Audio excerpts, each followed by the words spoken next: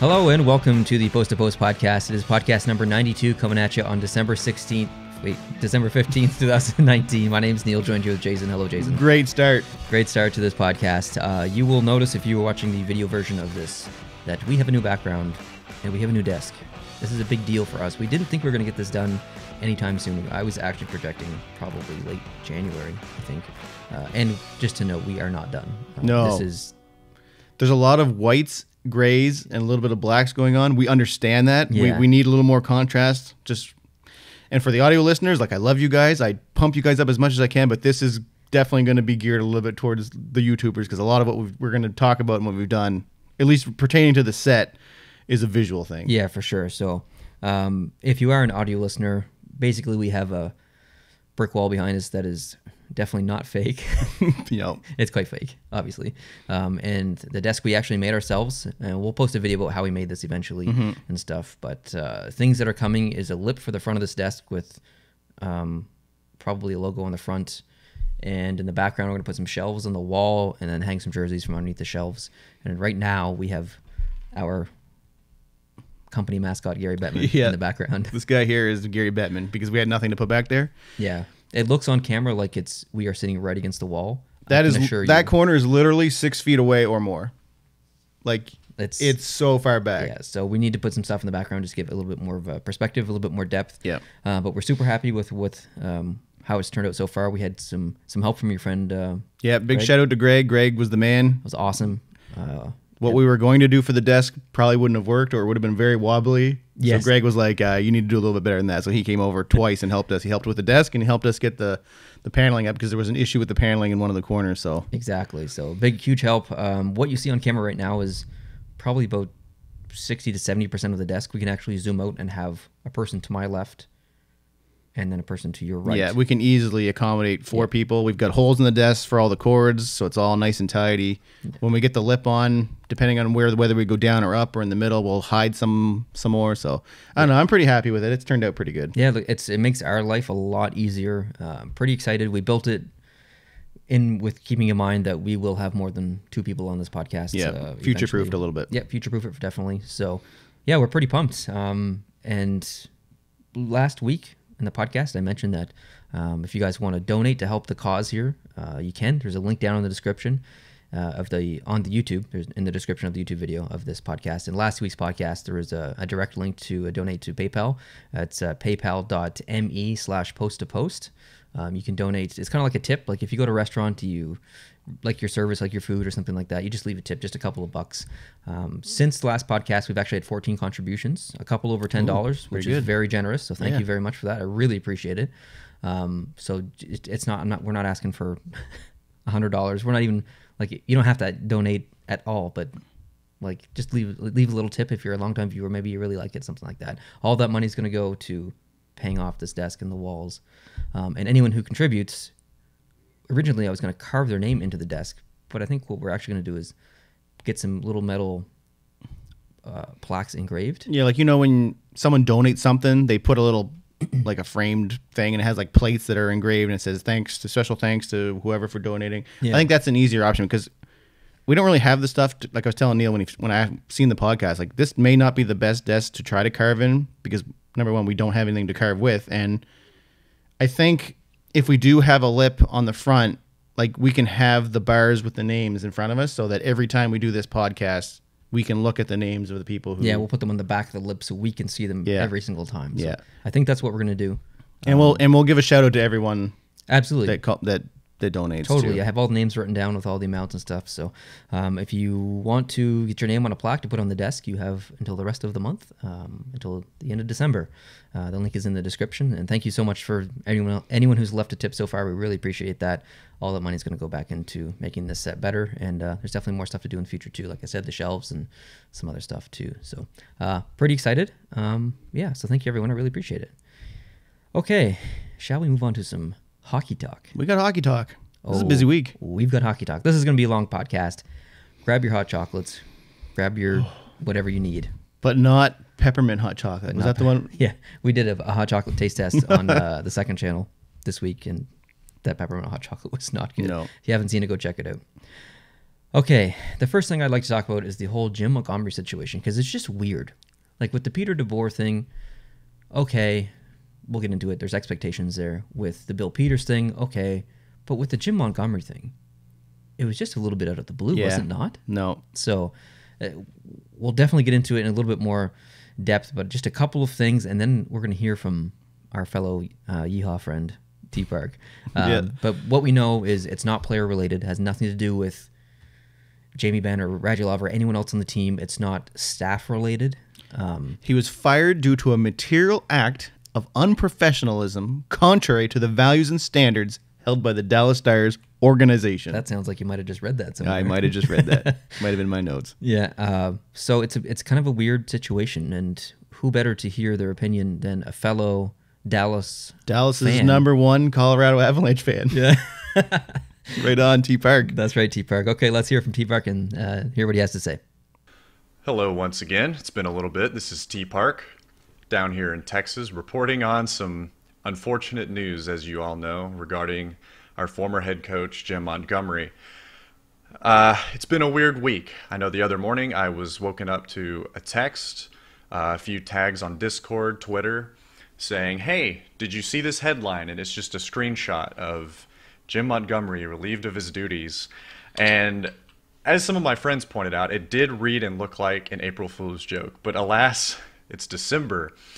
So a lot of confusion. Me and all my friends and fellow fans jumped on Twitter and tried to figure out what was going on. And all we knew is he'd been relieved early in the morning and that there would be a press conference around 11 a.m. So we all sat and eagerly waited to hear from the old wise one, Jim Nill, what was going on. Didn't make any sense at the time. There was already rumors between 9 and 11 a.m. that it was because of abuse. It was because of the 4-point plan Gary Bettman had laid out the night before. It's a weird time for head coaches, as we all know, so we only could speculate. It was at that time that we watched the pathetic press conference to discover Jim Nill was giving no answers. It was basically his way of telling the media, don't have anything to tell you. That was about it. Lots of questions, not a lot of answers. What we did know is that it was not player-related, past or present, and that pertains to his time in Denver as a college coach, as well as any of the Stars players past and present. So that ruled out a lot of things. They said it had nothing to do with Bettman's plan. It had nothing to do with the initiative in the NHL to kind of clean house on what many would call the old way of coaching. Kind of bleeds over into abuse, but that's a whole nother discussion. So it wasn't that. Okay, cool. Well, what else could it be? Let the speculation begin. Another thing we were told is, Rick Bowness, one of our assistant coaches, would be taking over. A whole nother topic in itself. And that we would be making no further coaching changes for the rest of the season. This was it. Take that as you will, but that was his plan. There's no criminal investigation. It was strictly internal. You could take that a number of ways, but we'll get back to that. They shifted some people around from our AHL team up to assist and a little bit of vice versa. He said that it came from a phone call Sunday regarding something that happened the past few days. So, did it happen on the Winnipeg trip? Most likely. Do we have an answer yet? No, we don't. So, whatever it was severe enough for him to get a call about it Sunday, confirm in the details, and investigate in about 12 hours, and then tell us Monday morning he was gone. Pretty serious, whatever it was. Again, it had nothing to do with Bettman's conference. There weren't any players involved. They also said there was no employees involved. So that really limits down what it could be.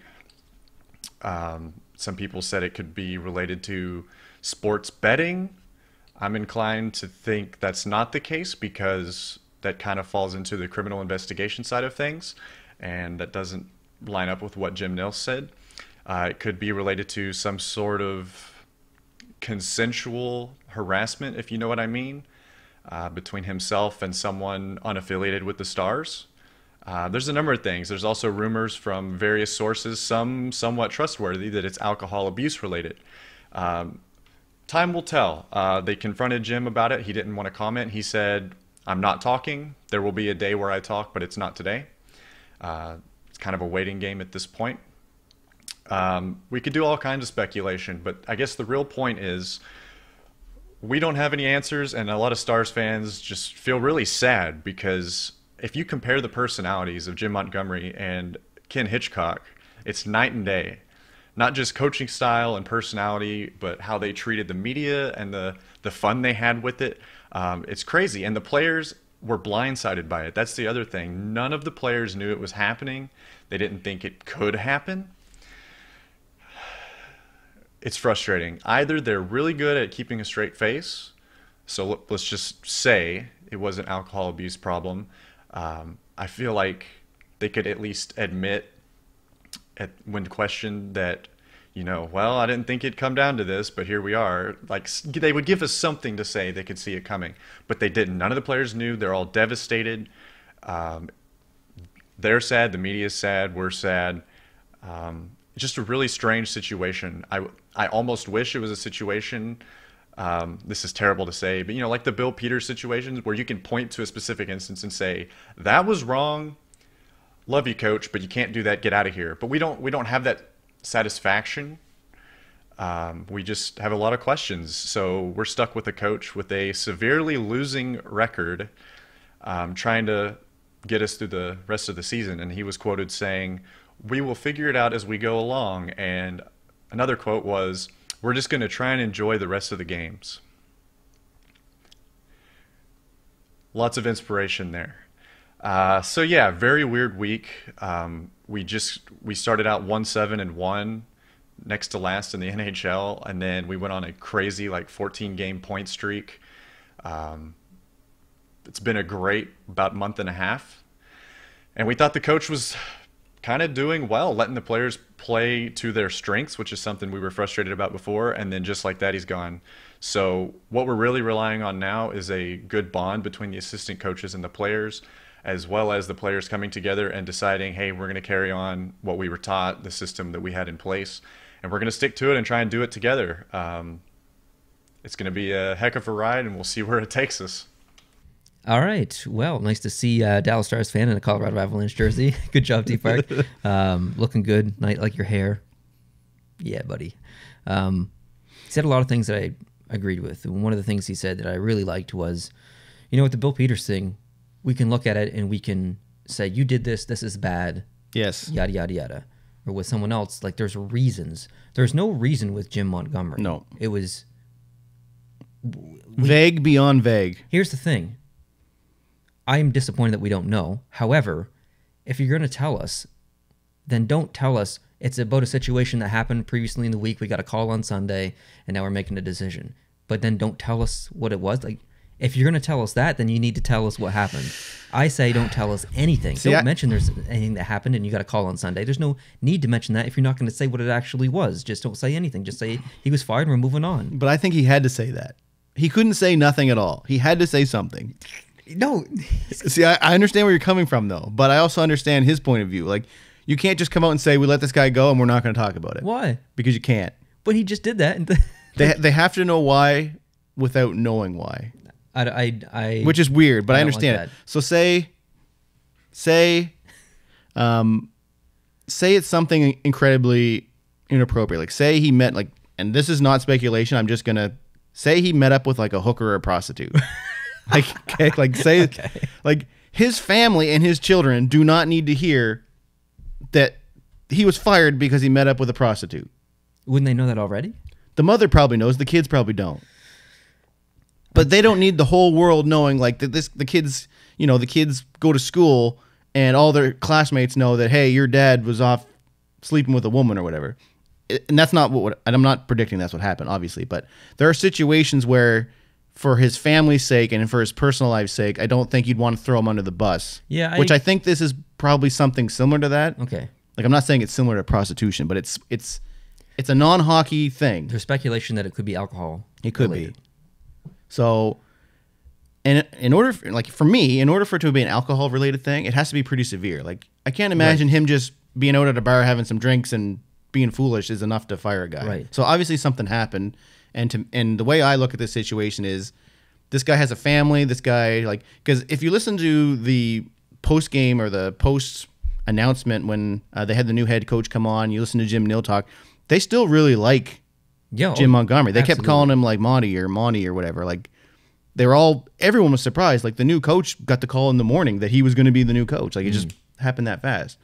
So their case, like from what I was reading, the case they had against him through their investigation was airtight. That's why it happened so fast. But I completely agree with everything you're saying. But I understand from you, you're like, I either want to know or I don't want to know. Just say, you know what, we want to go in a different direction. We weren't happy with the way the team started in the first 9 games or whatever. Things are turned around, but still, things aren't working out or whatever. Let's bring in, lie to me. Maybe they were worried it was going to get out and they tried to get ahead of it. But it was one of those things that you don't throw your man under the bus for. So, hey, if it gets out, now. Mm-hmm. But we're not the ones that told you what happened. I just feel bad for the Dallas Stars fans because I think they deserve to know. It was weird listening to all the different shows and people who talk hockey because literally nobody knew. Yeah, and that's the thing. We can only speculate. Like everyone's like, this is big news. Like a coach gets fired, and everyone on their own shows and segments are talking about this guy getting fired, but they have nothing to talk about because they don't know why. And that was even one of the questions that was asked in the news conference was, you understand that this is going to breed speculation because you're literally not saying anything. It's just, I understand, but there's nothing I can say at this time. And it's so aggravating because with the Bill Peters thing or whoever else, Babcock, there's a reason. There's you did this wrong. There's a reason. I don't like it. I can get over it.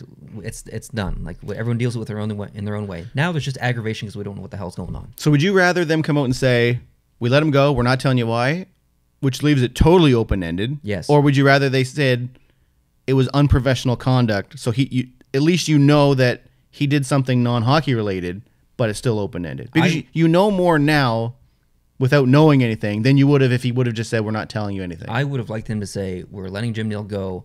We're not telling you anything except for the fact that it has nothing to do with the GM conduct meetings or whatever with Gary Bettman. It has nothing to do with that new policy or whatever. We're letting him go for our own reasons. And then if a reporter asks, is it due to performance? Because clearly it's not due to performance. They've sucked. They got better. They plateaued.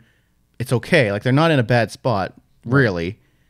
It's not worthy of firing the guy that just took over, I don't think. I agree. So you just say, for our own reasons. But then I guarantee you'd be on this podcast saying he was too vague. Yeah, but at least there's nothing. But now we know hint at something. But now we know it's targeted. We know it's off ice unprofessionalism, which it goes into a couple categories. So we know that he did something that he shouldn't have done, and likely it embarrassed his family. I know. I'm just greedy. I just want to know. I do too. But I'm not saying I agree with it. I'm saying I understand why he did it because something happened. They thought it was going to get out. They jumped ahead of it, and he didn't want to be the one responsible for telling the world. Because I think eventually we are going to find out what this was. Yes. Oh, someone's going to find out and it's going to get out. Twitter's a crazy machine. Yeah, and I think even T. Park mentioned in his video that I think Jim Montgomery said, or he'll talk about it, but not today or not anytime soon. Eventually when he's ready to talk, he'll talk. So we'll know eventually, but probably not anytime soon. And by that, it could be the next 3 years. Yeah. Who knows? So... yeah, aggravating situation, but thanks, T. Park, for giving your 2 cents there. I really appreciate that. I hope we can get you on the podcast a little bit more. You're a good dude. All right, move on to the next topic. The reason why I'm wearing the Philadelphia Flyers jersey and hat. There's always a reason why I wear. I said that, I think, 2 podcasts ago. There's always a reason. I'm sure most of you have heard about Oskar Lindblom's situation. Yep. It doesn't happen often in the NHL. He's diagnosed with Ewing sarcoma. Yeah, Ewing sarcoma, which is a bone cancer. Bone and soft tissue cancer. Yeah, and apparently it's more on the rare side of I think cancers. I read 2 out of every 1 million people in the States gets cancer. So not the most common cancer. 2 out of 1 million? Maybe it's 1 out of... I think it said 2 or 2% out of 1 million. 2%. So I don't know why they wouldn't just give the number. What's 2% of 1 million? Don't make me do math. 200, 20, 2,000, 20,000 there. I covered all the bases. One of those is right. Yeah. So obviously tough. He's not expected to play the rest of the season. He's out for the season, and there's no timetable for him to return, which is completely understandable. They said, I did some research into this cancer last night. I didn't write it in my notes, but I do remember this fact. They said the 5-year survival rate when you get diagnosed is 70%. And that percentage is probably based on people who are not watched medically as tightly and as closely as Yes, NHL players. they said by the time you're usually diagnosed with this cancer, it's already spread to Right. some other places. So he should have had it detected probably. He would be way ahead of the average Joe because way of the ahead. team doctors. So probably 70% worst case scenario for him. Yes. Realistically, it's probably more like 80 or 90% for him. Did you see the photo in the locker room with his jersey hanging That up? was pretty powerful. Pretty awesome. Pretty powerful. I was going to wear my Hockey Fights Cancer hat, which is a St. Louis Blues hat, but I thought it would look weird if I wore St. Louis Blues Philadelphia Flyers jersey. No, So you're dressed appropriately. definitely wearing the Philly merch for today. It doesn't happen often in the NHL, but the NHL looks back and you see Phil Kessel had cancer. Saku Koivu had cancer. There have been others who had cancer. And that's why the NHL puts such an emphasis on Hockey Fights Cancer. Every NHL team participates in it. It's a big deal. Yep. And I think the whole NHL player group, fan group, and business group from every team is definitely grieving a little bit because it's scary and it could happen to freaking anyone. And it's wild. I mean, we talked about it, 2 weeks ago? We talked about Hockey Fights Cancer because there was the pink boards going up, and then look, a couple weeks later, one of the players. So yeah, you never know, right? Tough times, and he's young. Yeah, It's not like he's 35 and had a great career. He spent his entire life revolved around hockey. He got into the NHL. I think he's 3 years into playing in the NHL, and now this happens. That's really, really tough.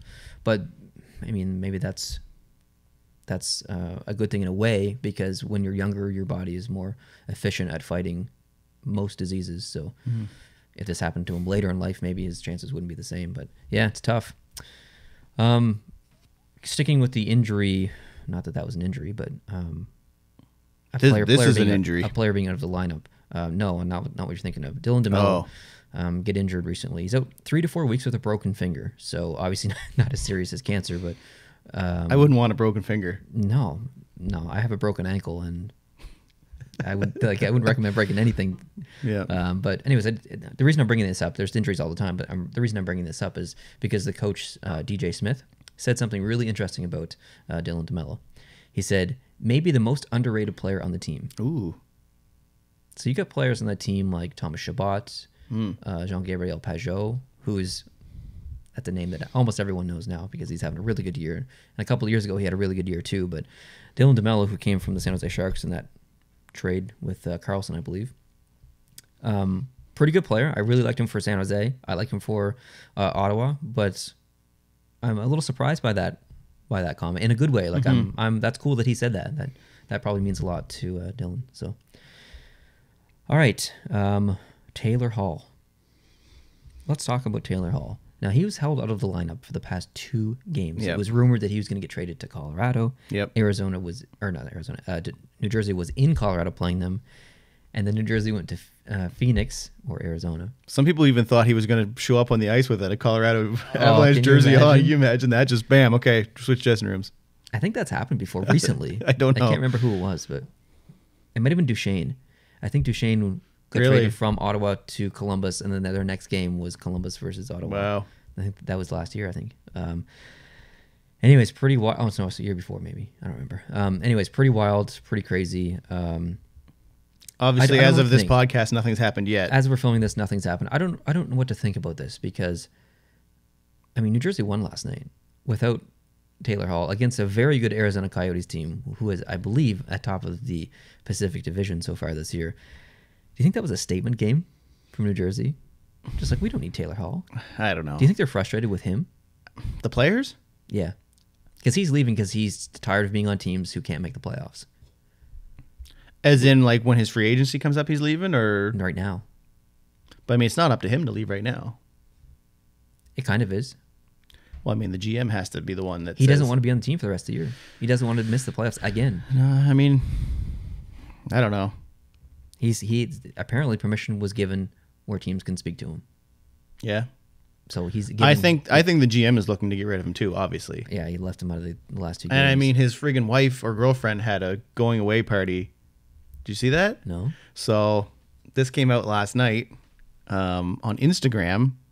There's a party at Taylor Hall's girlfriend or wife's house. I don't know whether she's his girlfriend or wife, and all of the wives of the other players are there, and they're having a bon voyage party. No way. And there's pictures online. Oh yeah, that's amazing. So They think he's leaving. Well, And apparently Arizona right now is the front runner. That's what we're reading everywhere. Whether or not, like, I don't know. Like, I just read before we started filming this podcast that the Florida Panthers and the Arizona Coyotes are now the front runners, and they're starting to up their offers. But there are other teams in the mix: Islanders, Panthers, Avalanche, Flames, Canadians, Coyotes, and a couple of more. Apparently, up to 12 teams who are making plays for Taylor Hall. So interesting. I don't really know what to make of this. Not unusual. We've seen stuff like this before, but I have no predictions because. Oh, who knows? Yeah, Taylor Hall's getting a lot of hate right now. Do you think it's deserved, or do you think he's? Do you think it's not quite as deserved? Or do you think you kind of feel like, man, what are you doing? Like, do you think he's? Do you think he's still a good player? Absolutely. Yeah. I just like at first you're kind of like, man, just stick with it. Like, just there's great players on really crappy teams. Like, just do it. Like, look at what's his face with Arizona, who was there forever and he just retired recently. Doan? Yeah, Shane Doan. Mm-hmm. Like. He was an amazing player, didn't do much in his career because of the team he was on. But when you think about it, if I'm Taylor Hall, I'm not going to waste most of my NHL career playing for teams that don't make the playoffs and aren't working out. I'm probably going to be as selfish as him and want to go elsewhere. So his free agency is up at the end of the year, right? Correct. So do you think he should be able to pick where he goes? Yeah, that's why they're giving him permission, because they might do a sign-in trade to get the 8 years. And a lot of the teams I've been hearing right now don't want the sign. They just want him for a playoff run. Oh, really? Which is why the trades aren't as high as New Jersey wants, which is why nothing's been done yet. I just heard a doorbell. Yep. That's interesting. Should we take a break or should we just keep talking? No, let's take a break. Okay, we'll be right back. All right, I'm back. Okay, I'm back. We just had a Sunday delivery, which is very rare up in Canada. It's Christmas time. I have a package that I ordered last week, and it's stuff that I bought for the podcast. Oh, it's for the podcast. It's for the podcast. Yeah, I have no idea what's in this. You don't know what it is, so I'm actually going to get Neil to open this. Oh, you want me to open it? Yeah, you're going to open this because I know what's in it. This is like a surprise Christmas. It's not a Christmas. Like, don't get too excited. Like, this is not like, you're not going to be like, heck yeah, this is pro. You're not going to be like that. You're going to be like, cool. That's what you're going to give us. Okay. But I'm very excited about this because I want to try it, and obviously I can't try it right now, but it's for the podcast. This is 100% for the podcast. What's in here? So it's relevant to this video. It's irrelevant. Yes. Okay, that's why we're doing this in the podcast. Okay. Okay. If you're an audio listener, I'm sorry. We're just gonna have to have Neil describe what he's opening. I'll give you some ASMR package opening. Yeah. Like, that's the last thing I was expecting was a doorbell to ring during this podcast because there's literally nobody home. Oh, there's multiple things. Okay, there should be 3 things in there. Yeah. And I hope you pull them out in the right order. Which one? I can't tell by feeling. Okay. I'm going to bring out the biggest one first. Okay, look at me and pull it out, and I'll tell you whether to put it back or not, okay? Oh, let me see that. It's a bag, like. Oh. Okay, show me the next one.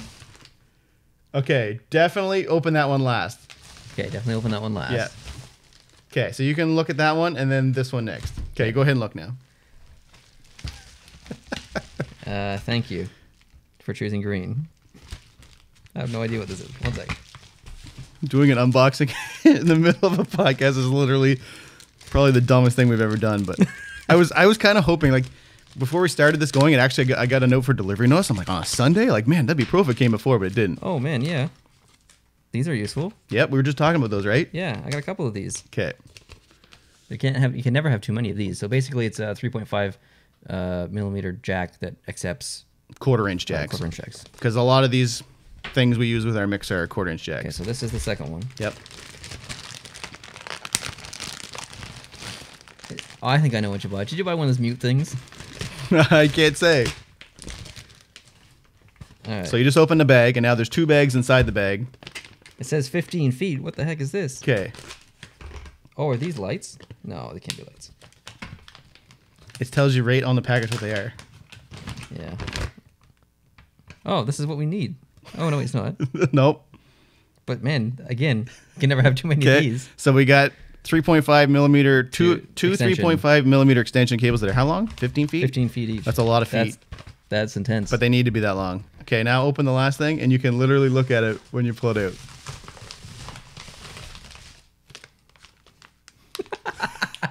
Heck yeah. Jeez.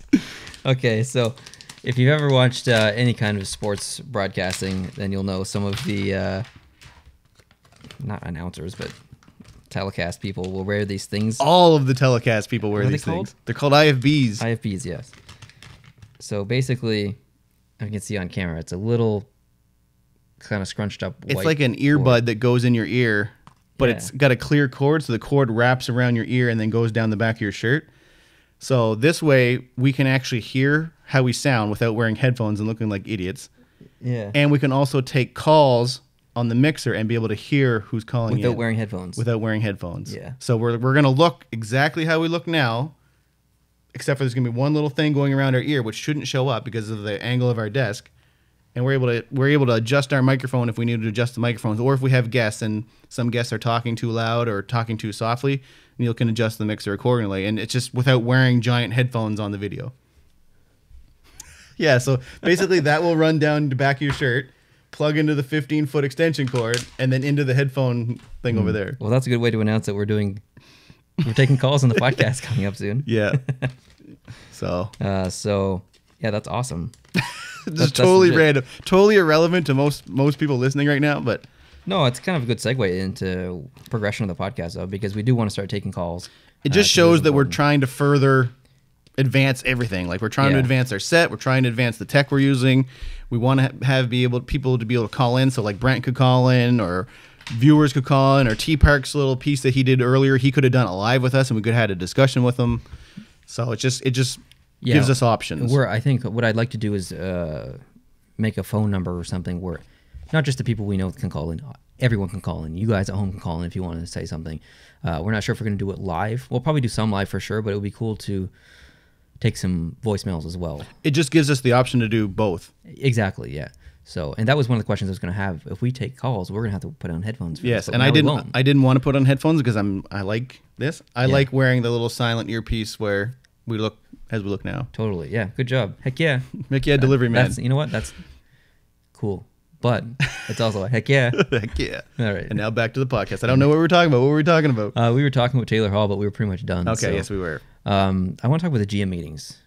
Okay. Now, or not GM meetings, but I guess that were kind of GM meetings. They were the Gary Bettman. It was the Board of Governors. The Board of Governors, yeah. More important than the GM meetings.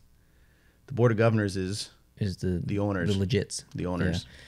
So obviously they're having conversations with the new conduct policy and stuff that they just released. So if you wouldn't mind reading through this. Okay, so this won't be as long as that crap I read last time or 2 times ago. Like it was just too long, right? So this is going to be Gary Bettman came out. So obviously the Akim LU allegations came out, and the league was taken completely by surprise. And Gary Bettman is not a man who likes to be taken by surprise. So you knew there was going to be an answer for this. What are you doing? I'm looking at Gary Bettman in the background. Oh, I thought you were like showing me your empty ear that you took it out or something. Yeah, that's hilarious back there. I forgot that was there. So anyway, he had a 24-minute long video that he talked to reporters about, and it was basically him just repeating the same stuff that he talked to with the owners. And if there's one thing that I noticed, and I did notice this, and then I even heard Elliot Friedman talking about, is Gary Bettman's power is growing significantly all the time. Like when Gary Bettman first started, he was the pundit for the owners, like he did their bidding. Yes. And he's to a point now where he's basically telling the owners this is how it's going to be. Well, didn't he just induct himself into the Hockey Hall of Fame? Yeah, like basically, yeah, as a builder. You put yourself in the Hockey Hall I'm a of builder. Fame. That's amazing. I've grown the sport. Which is true. Okay, so he opened it up by saying the world is changing for the better. This is an opportunity and a moment for positive change, and this evolution should be expedited for the benefit of everyone associated with the game we love.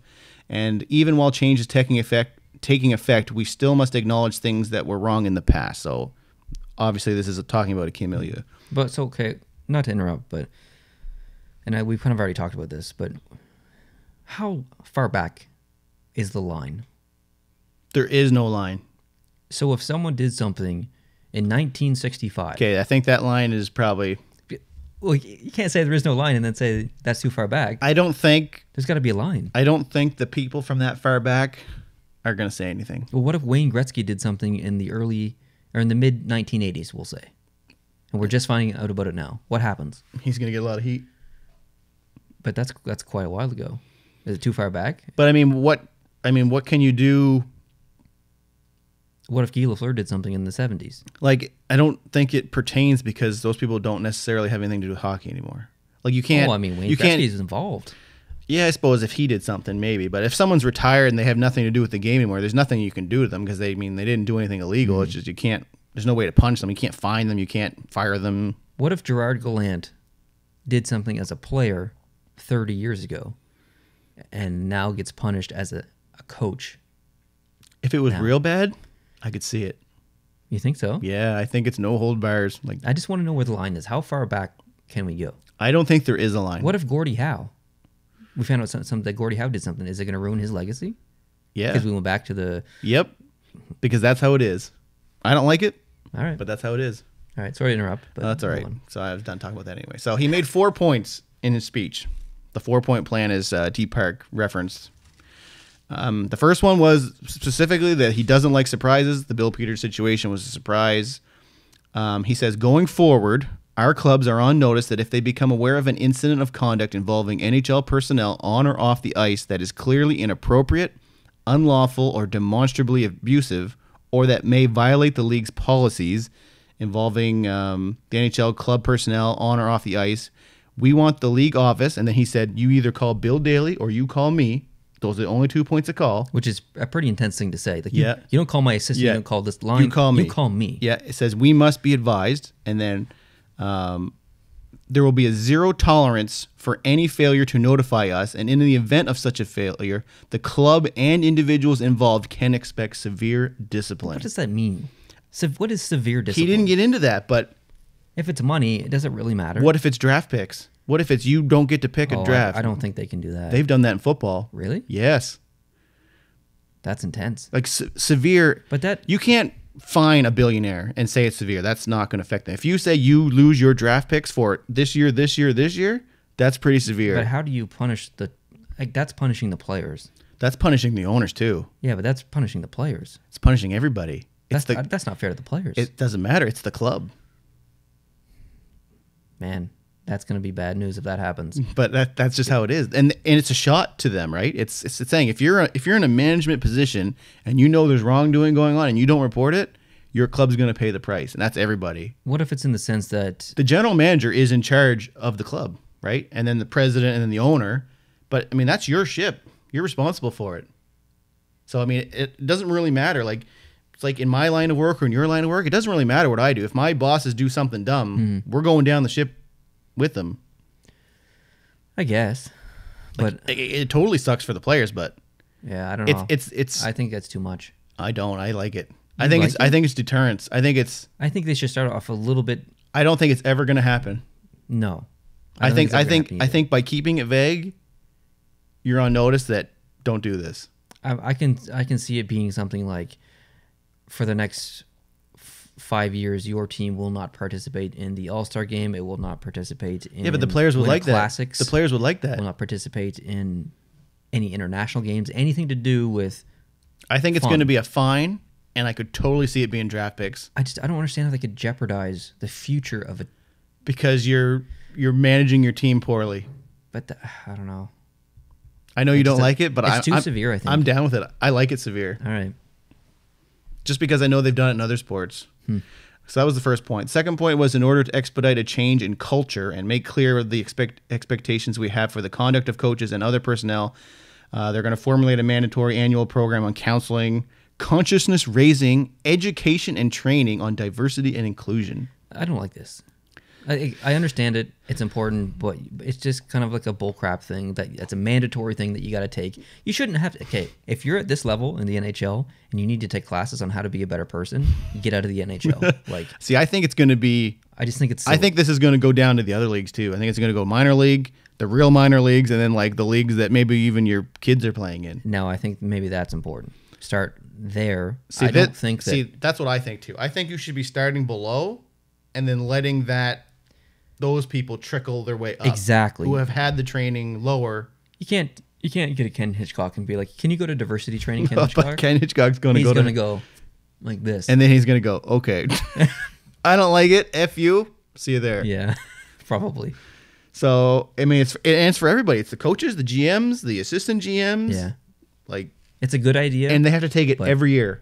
Every year? Okay. Yearly. That's ridiculous. The program is not made by the NHL. They're actually paying an outside company, like one of those, like, I don't know if it's like an e-learning counseling type companies, but they're going to formulate this thing. So it's like people that have nothing to do with the game. They're just like counselors and like program HR creators. people. Yes. And they're going to come up with a program, and it's either going to be tailored for everybody or it's going to be individual. I imagine it's just going to be a generic. Okay. Had to be nice to here's people. The thing. You give me 1% of what you're paying them. You bring everyone over here. We'll gather them around a little group, and I'm going to stand up and say, "Yo, don't be dicks." Yeah. And then everyone's going to go home, and then like that. Like I just think it's silly. If you can't be a good person on your own to that extent, like I don't know. And every year. It's yearly, You yeah. go to class every year. Yep. I just think it's silly. Just be good people. Yeah, I don't know. Like, you knew changes were going to come when all this started going out, but Inevitable. yeah, they're going crazy. Like, I don't know. I'm not totally against it, but I think it is. It's a little too fluffy Like my for work, me. we have to take training every 2 years on stuff that we find so stupid, and it basically has nothing to do with our job. Almost every company has this. Yeah. kind of So basically, the NHL never had one of these before, and now it's going to have one. Yeah. So every year, all the coaches, all the GMs, Do the the players? assistant GMs, no, the players don't. This is mainly on how how to manage people. it's how to manage people, how far you can push, what's not acceptable. Like I could see giving that course once, so that everybody knows, or handing out like a booklet or something, or like formulating a conduct rules officially. Yes. And then handing that out, and then, hey, read this, make sure you understand. If you violate this, you're going to get in trouble. Totally. Instead of saying, hey, you have to go to a class. I would accept it once every 5 years. Once every year just seems a little ridiculous to me. Like, you think they're going to be paying attention in year 2? No. Of stuff like, they're not even going to be paying attention in year 1. I don't know. Anyway. So that's the second point. The third point was inappropriate conduct engaged in the club personnel will be disciplined either by the team or the league or both. And again, it's kind of like similar to the second point, but it says there's going to be severe discipline enacted to this appropriate, and they're going to ensure that the conduct does not occur again. Right. So if you do something wrong, yeah, your team might punish you, which was normal, but watch for the league to come behind them and add on to that now.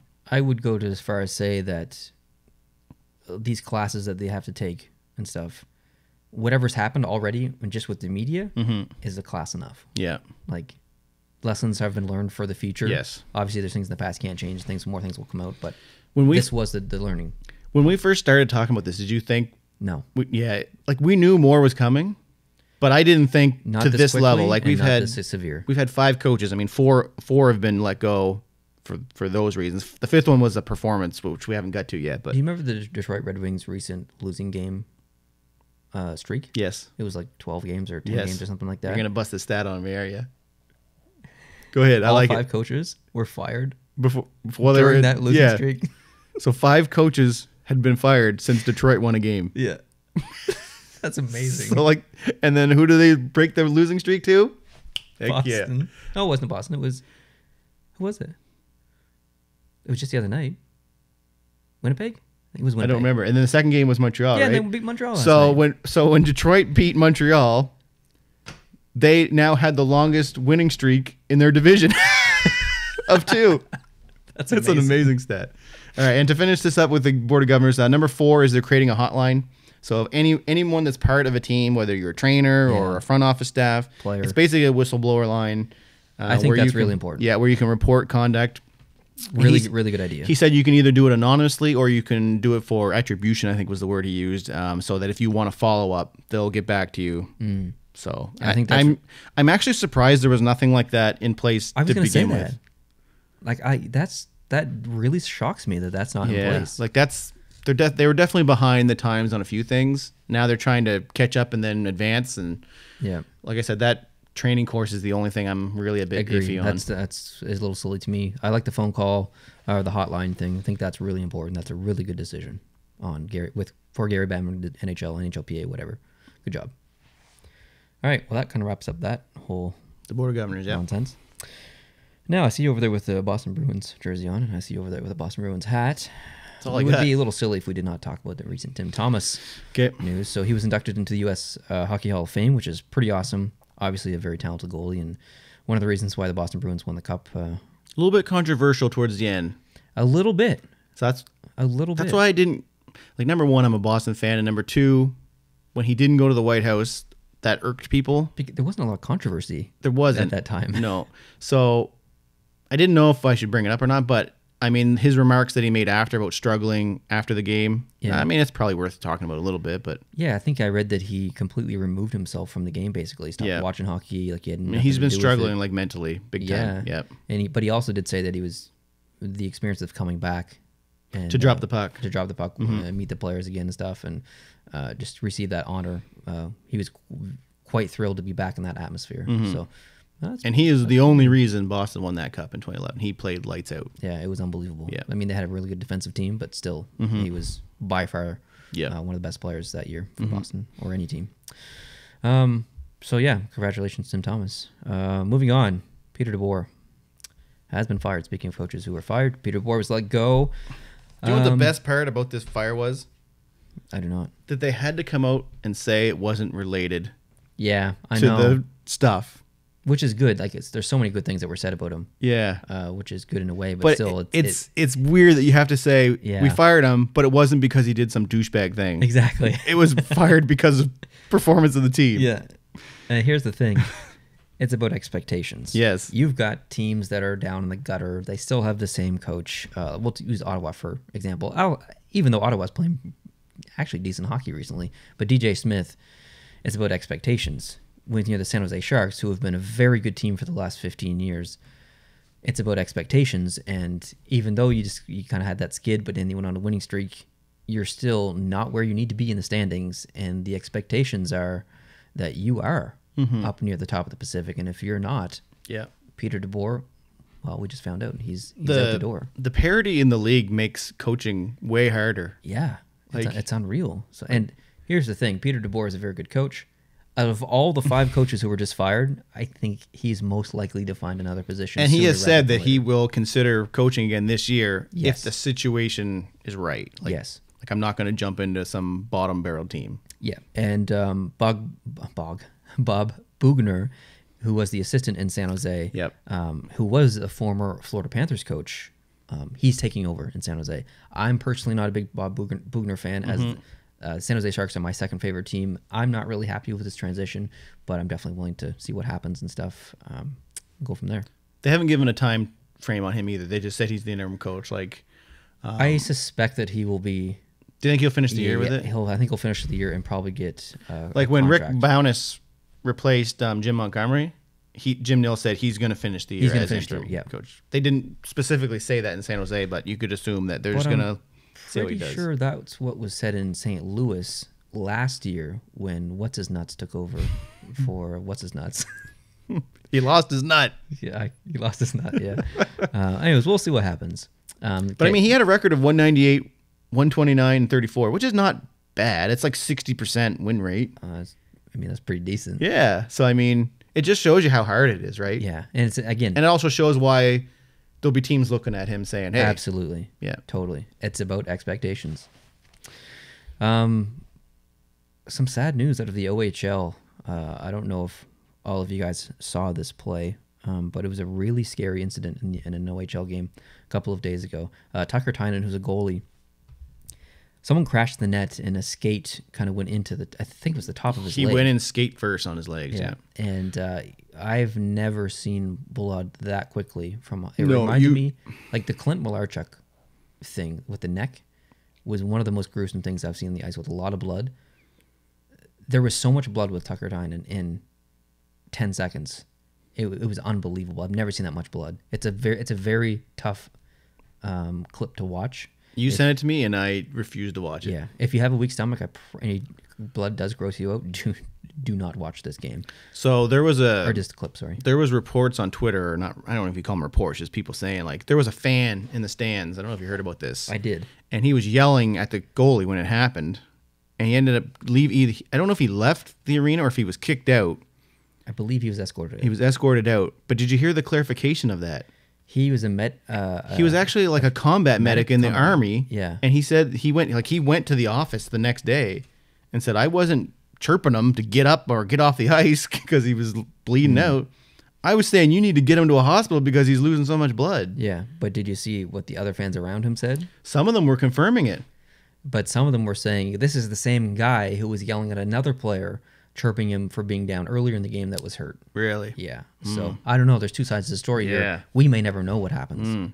It's hard to say. It's a hearsay at this point. So, but either way, it causes their games over the weekend to be canceled or postponed. Yes, will be rescheduled. He had surgery. He's recovering now. He sent out a tweet. He's going to be okay. But man, super scary. This is completely unrelated, and you've never heard this story. And there's only maybe about 500 people who know that this happened. It's from my hometown, but basically I was going to school with a guy, and this was, I think, in grade 4, and his dad was chopping wood, and his name's Thomas, the boy at the time, who was now an adult, but the head of the axe flew off of his father's axe, went back, and landed right in the thigh of his leg. Ooh. He was out of school for, I think, 8 months or something like that. He had like hundreds of stitches up his leg. It was crazy. And that's what it reminded me of. Like, I can't imagine having that severe of an injury to the leg. Like, there would have been so much blood for Thomas and stuff. But yeah, it's scary. So anyways, that's kind of all I have for news. Now, this podcast is getting a little lengthy as it is. I do have the game recaps to go through. And I actually have a lot of notes. Look at all these notes. Hold on, I got to read some of the things I got. Yeah, but look at all this. I don't want to go through all that, so I'm just going to go through that quickly once you're done. Okay, so I want to do an update on the World Cup of Hockey, which everyone probably knows now. It's not going to happen next year. Yes. They're still talking about it, and basically the date of when they're going to have it is determined based on how the negotiations go. So I guess the NHL wants the PA to sign off on certain things. PA's like, eh. And didn't they do a poll recently with the players about going to the Olympics? They might have, but the league is still adamant that the Olympics is probably not going to happen just because of all the reasons we've talked about before. Yeah. So that's the update on the World Cup. So most people are projecting that it'll probably be like 2024 maybe. Like, they don't know. Like, they don't want to do it on the same years that Olympics, so they want to do the 2 years in between. So like the years that the Summer Olympics happen. Did you hear the rumors of the format of it? The what? World Cup. No. 3-on-3. Oh, really? Yeah. Interesting. Yeah. Hey, real interesting. I know for the All-Star game, they're talking about... Remember when Sydney and Malkin were up top of the... They were like up in a press box or like a club thing, and they were shooting pucks down to the... Oh, yeah, yeah. They're going to be doing that this year at the All-Star game. Really? Apparently, they're going to have a net. That's amazing. And they're going to have all the players up in the thing, and they're going to have a contest to see who can get it the most in the net or closest to the net or something. That's incredible. It's just totally... Like, they're just trying to find ways to make it... Oh, sorry to interrupt you. I have something that's actually hockey related that I want to talk about. It's about a rule change. Okay. But it's not. It's a suggestion from a player, a goalie to be more specific. Did you watch the segment between the first and second period, or maybe it was the second and third period of the game last night, where Connor McDavid, James Neal, they're on the Darnell table. Nurse around. They had the I didn't see that. table. I seen it, but I didn't see it. It was pretty good. Like, it was good to see players off the ice. It's always good to see players' personalities and stuff. But they were asked what kind of rule changes would you want to see, and the majority of what they said was get rid of the shootout. It's ridiculous. Basically, is what they said. But I think it was Connor McDavid said that Mike Smith suggested that the glass at the top and the ends should be bowed out to be rounded, so that it flips the puck back. Yeah, but if you play Rocket League, you know that when the ball goes to the ceiling and it comes out, where does it go? Out in front of the net. Like, players should be using that lip to their advantage to flip the puck from behind out in front of the net. I don't think it would ever happen. You can't do it. It would change the game. Would it not? It'd be interesting. It would change the game. You can do it.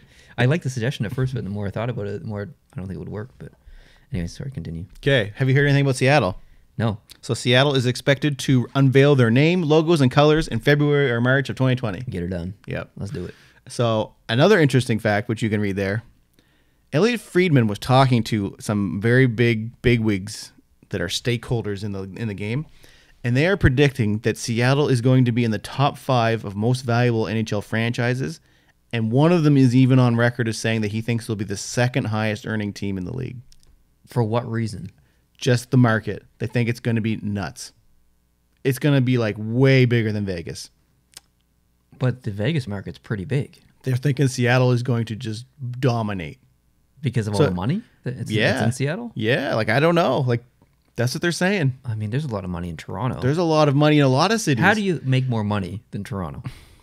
Or Montreal? Or I can see Montreal maybe, but Toronto with all the business in Toronto and stuff, and New York, Montreal, Chicago. Yep, Chicago. They're saying Boston? that they're saying top 5. Right away.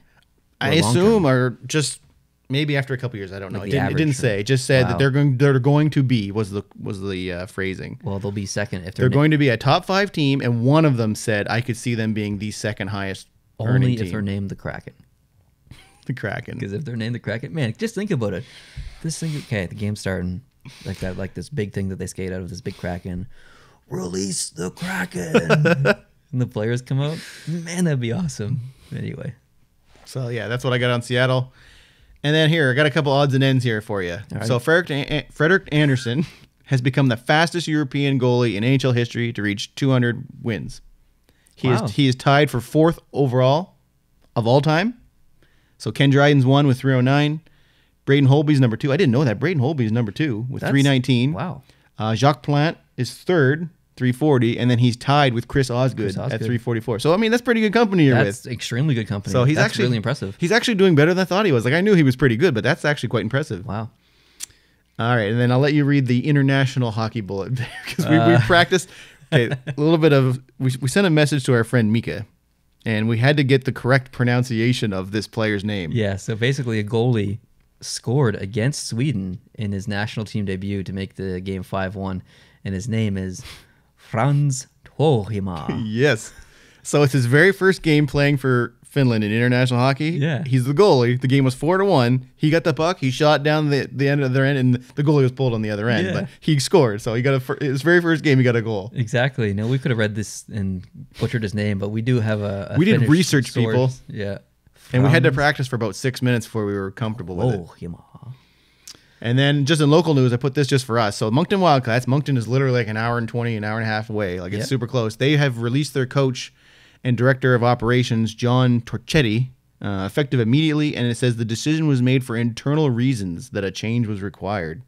Ooh. So this could be showing that some of what's going on in the NHL is beginning Yes. to filter down, which is what we need. We need it to filter down, and then we need that filter to go back up. Exactly. Totally.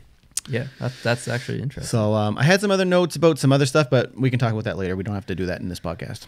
All right. Well, there's a lot of games last night. I have a lot of notes here, and I honestly just don't want to read through them all. It's going to be another half an hour, so I'm just going to try and get this Just cherry pick. quickly. I'm going to cherry pick, yeah. So Ottawa and Columbus. Ottawa won 4-3 in overtime. Anthony Duclair is basically considered a legend in Ottawa now. The hat trick. Texier had a good game last night as well. 2 goals. Really enjoyed watching him shine last year, and been following him a bit this year. Do you know what was said about Anthony Duclair by Tortorella? No. He basically just chirped him a little bit. For Yeah, I was going to say it's not going to be a good thing, but But then Duclair scores a hat trick against a team that Tortorella coaches for, so it's just funny. Moving on, the Islanders win in OT against Buffalo 3-2. I watched that whole game actually. Bavillier was awesome. He's really a glue to the kind of some of the lines on the team. And the lines change around a little bit, but he's basically been with Nelson, Dalcol, and Eberle a little bit. Eberle played, I think, the majority of the game with that line last night. I got the OT winner, but man, like Jack Eichel, I think it's like 29 points in 16 games or something like that now, or 26 points in 16 games. It's ridiculous. Like, and incredible that he's putting that team on his back. Anaheim beating the Rangers 4-3 in a shootout. 2 of those shots from Anaheim, they have to be saved by Lundqvist. He just was like, and he faced a lot of rubber last night. He looked really well, but man, 2 of those shots, not cool. That was a big win for Anaheim. They really needed that one. Carolina, Calgary. Carolina won 4-0. The Flames were on fire. Get it? Flames are on fire. Recently, since the new coach came in, looking like the team we remember from last year. A good portion of the first half of the game was actually being controlled by Calgary. They were looking really good, but just couldn't find the back of the net. James Reimer is playing really well lately. He got the shutout in this game. The more I watch Johnny Gaudreau, the more I realize that I don't think anyone gives the puck away more than Johnny Gaudreau. It's a bit frustrating. I'm sure Calgary fans are frustrated also. The game after that was the Dallas-Nashville game. I didn't watch any of this game, unfortunately. Dallas scored 4 unanswered goals, though, to get back in the game and get the win. Khudobin was fantastic from what I could see in the recaps. Toronto and Edmonton. Toronto won 4-1. Edmonton was such a strong start to the season, and so many of their fans defending the fact that you can't win consistently with 2 superstars, and the rest of the lineup basically kind of being average for the most part.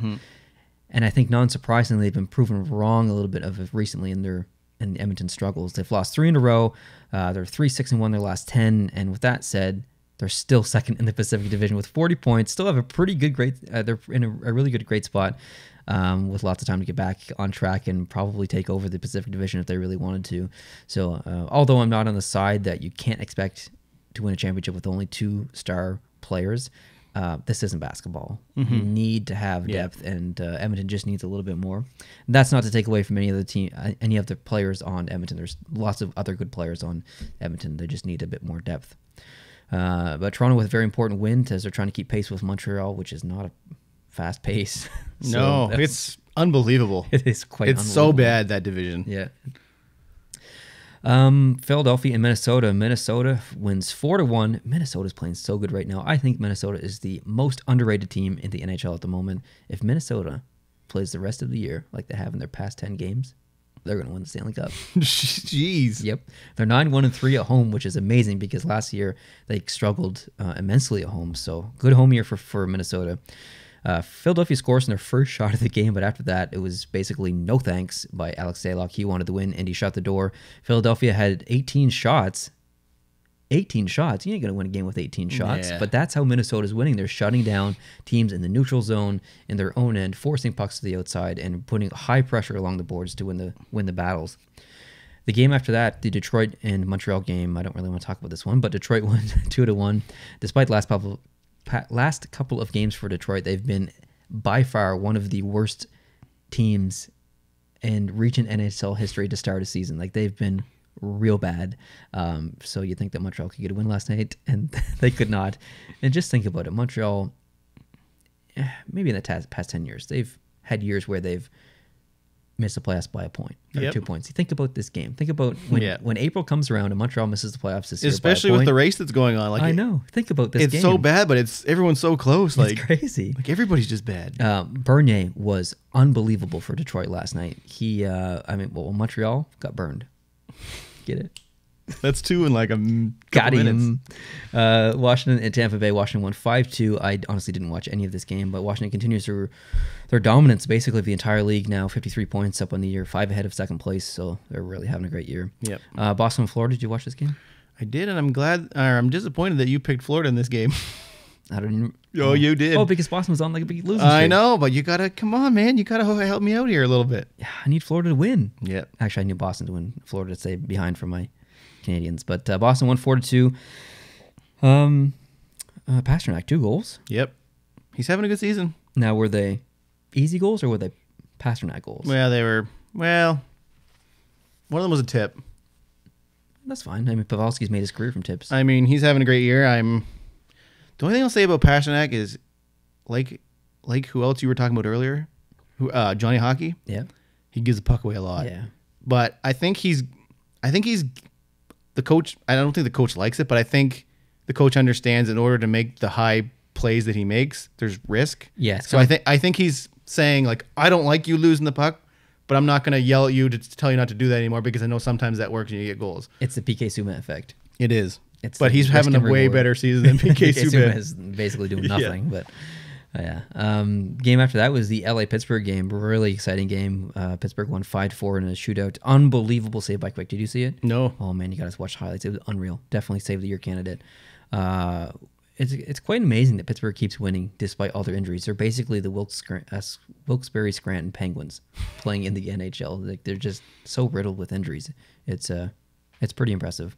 The New Jersey-Arizona game, I kind of mentioned this earlier. New Jersey won 2-1. Probably a statement game from the players, I think, with the whole Taylor Hall thing going on. So we already touched on that, so I'll skip this one further. Chicago-St. Louis. Did you hear about this game? No. St. Louis won 4-3. Ooh. Guess how many goals they scored in the fourth period, St. Louis? Oh, I did hear about this game. Heck yes, yeah. I did. I was reading about it, yep. 4-3 win for St. Louis. Unreal comeback by the Blues. That's brutal. Despite the loss, though, Crawford, I thought, was really unbelievable in this game. So a little bit of positivity in the loss for Chicago, if you want to look at it that way. San Jose and Vancouver wrapped up the games last night. San Jose won 4-2. Bob Boughner gets his first win as a San Jose Sharks new coach. Today's games. Let's make some predictions. Philadelphia and Winnipeg. Ooh. It's kind of a tough one because Yeah. Philly's so under the radar right now, but still sneaking in wins. It's in Winnipeg, I think. Normally I would want to go for Winnipeg because I like Winnipeg. But I was really hoping Philly was going to win last night for their boy, and they didn't. They didn't. So today, sorry, Winnipeg, I'm going to pick Philly, and hopefully you can go for your boy. Back-to-back, though. Winnipeg didn't play last night. I know. Philadelphia I'm going did. for Philly. All right. I'm going to go for Winnipeg, even though I'm wearing the Philly jersey. Minnesota and Chicago. I think it's in Chicago.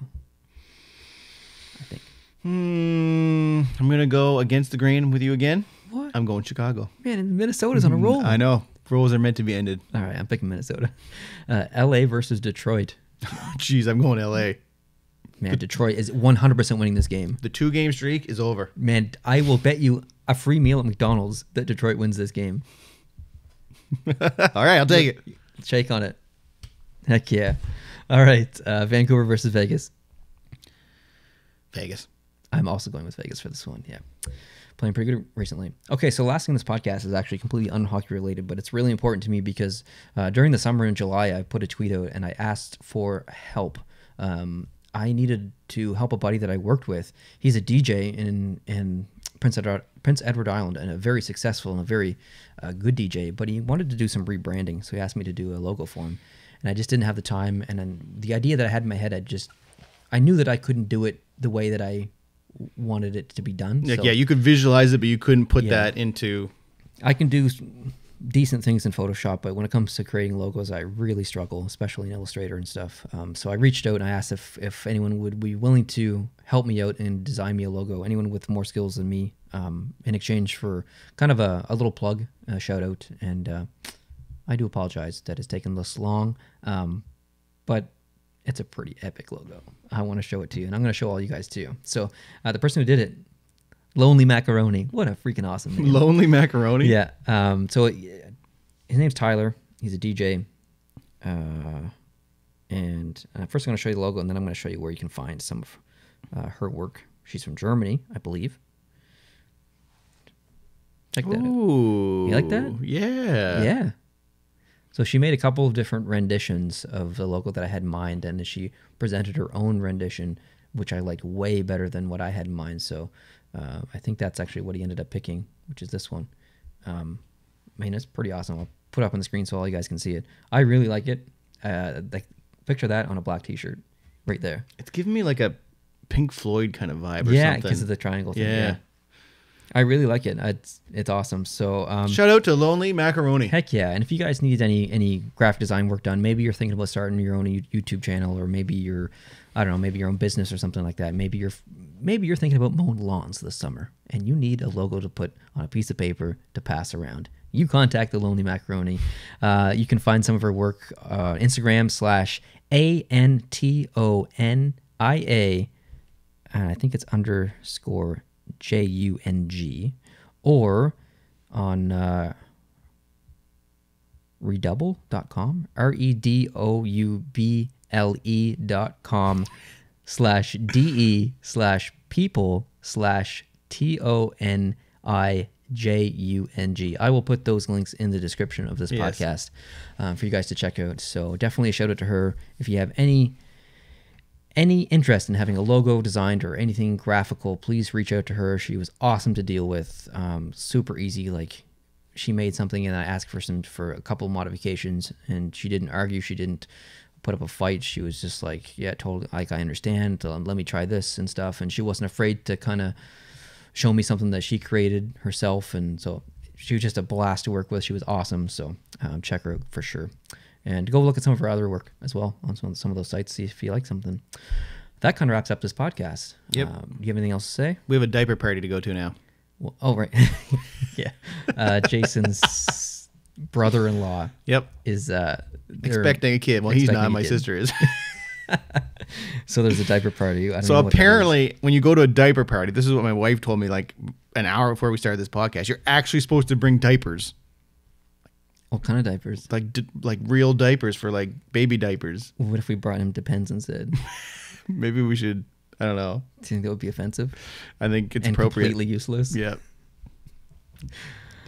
I don't know what to think about it. Anyways, I guess we're going to go buy diapers now. So Yep.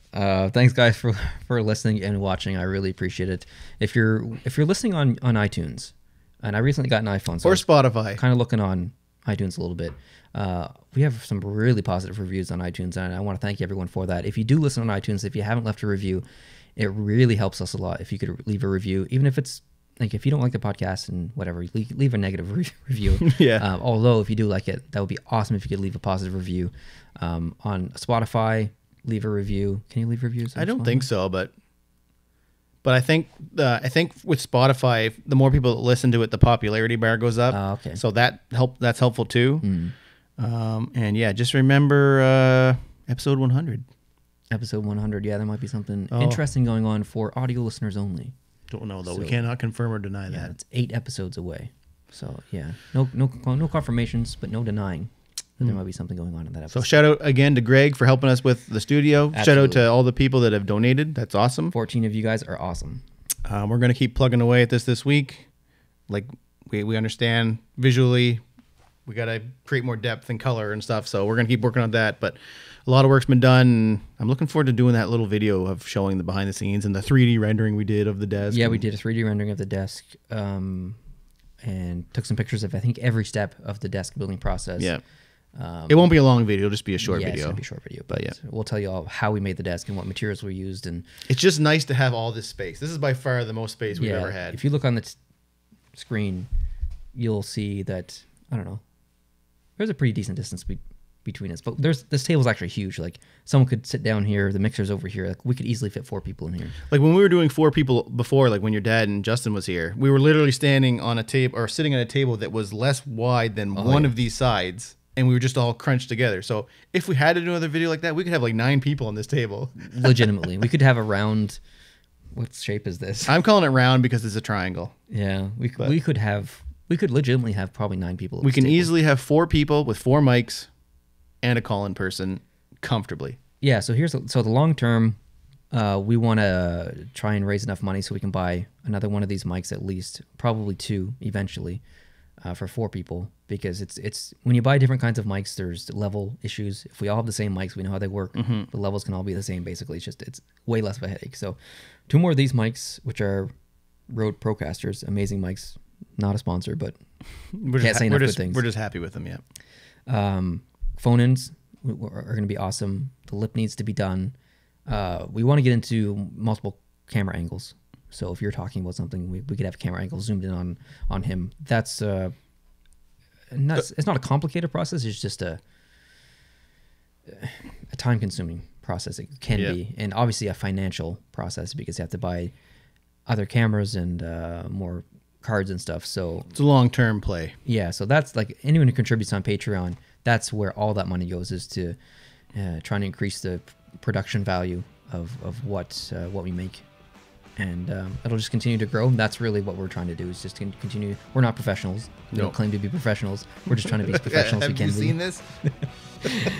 So, yeah. Thanks to everyone who's ever supported us and continues to support us and supported us with this table. You guys mean a lot. So thanks so much. And we'll catch you next week in podcast number 93. We'll see you later. Adios.